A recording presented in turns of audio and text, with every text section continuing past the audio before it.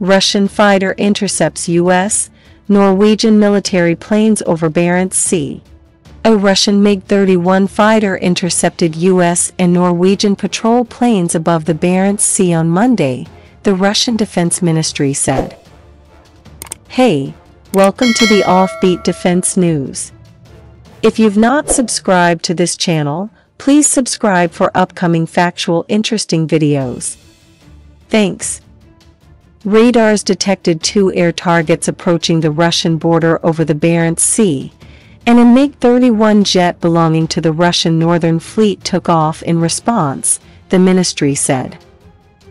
The Russian crew identified the air targets as a U.S. Navy P-8A Poseidon patrol aircraft and a Norwegian P-3C Orion patrol plane.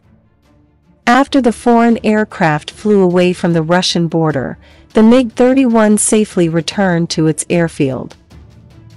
During its flight, the Russian fighter strictly complied with international rules for the use of airspace, the ministry added.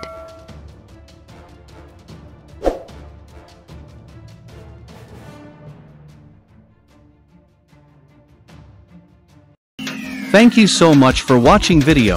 Please hit subscribe, like and share. Thanks.